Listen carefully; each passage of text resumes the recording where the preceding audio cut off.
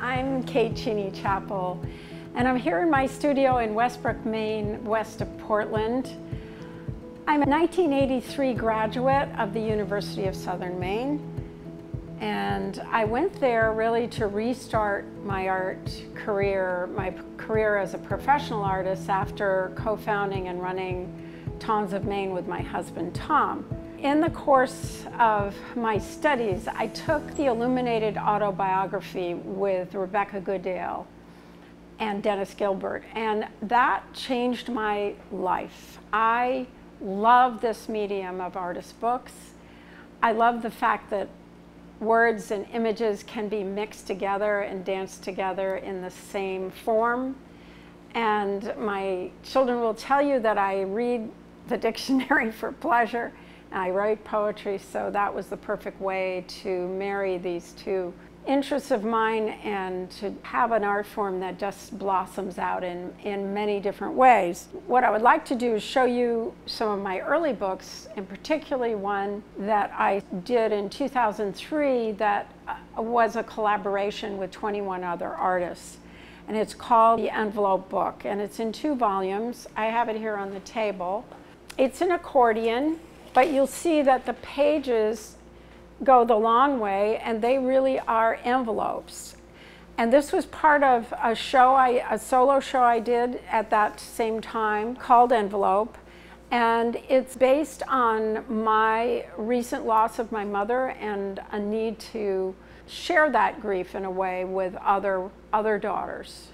I was reading a poem called The Envelope by Maxine Kumin. And I shared that poem with my friends who are artists, and I sent them an envelope, and I asked them to fill the envelope with words and images about their mothers. And I got all these back. Here they are. And it's amazing. I bound them in, and in order to read this book, you really have to go along and take things out as you go. So it allows you to actually read the book with other people. I'm going to collapse this book down to what looks like a fairly ordinary book, only long.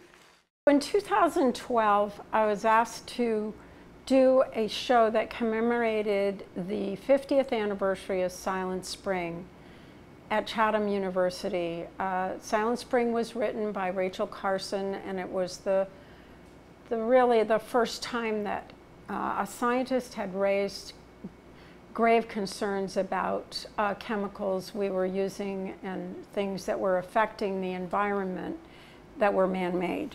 So, of course, she warned us in Silent Spring about DDT, and this book is also an accordion, but it's made of images of people spraying dichloro-diphenyl trichloroethane, which is what DDT is. And you can see the spraying going on. Here's a little boy who's being sprayed directly with DDT. And then a quote by Rachel Carson, "But man is a part of nature, and his war against nature is inevitably a war against himself." So now I'd like to invite you to visit me on Monhegan Island, if only virtually, where I live in the summer and have a studio there. Welcome to my studio on Monhegan Island. It's a beautiful day here, and I'm sitting down at my little work table looking out to sea.